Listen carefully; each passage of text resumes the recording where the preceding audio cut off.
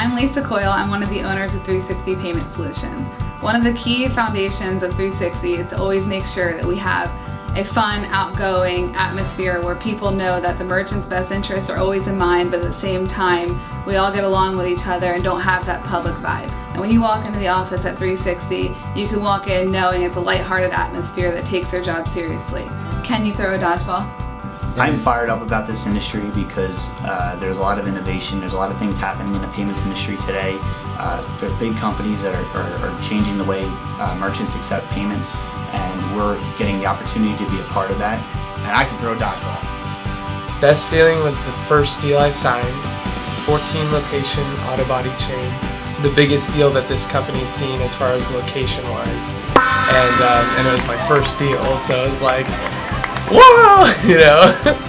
Every time a merchant calls in and asks, some people actually ask that question, like what makes you different from the big banks and other companies? When you call in, or a merchant calls in, we know their name. We know something about them. We run our business like a small to medium business, and that's how our processing company should really be.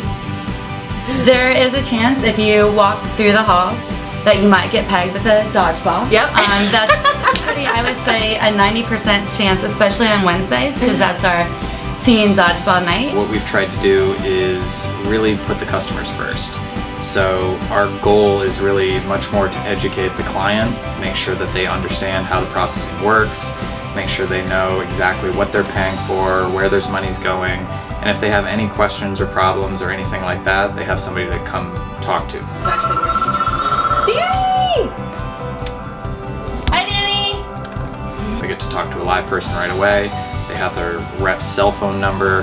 They just feel secure. I mean, I think that's been one of the biggest things that I've run into with clients is credit card processing is one of their top 5 line items in their business, and they have no idea who they're doing their processing through. 3 years ago, if you told me that I would be in this situation, let alone, you know, Steve and Jesse and everyone else that's here today, I would have laughed. It's a dream come true, and I can't be more proud of the growth that we've had, the camaraderie that's been created, and the success we've had with merchants and the retention of our salespeople and our office staff.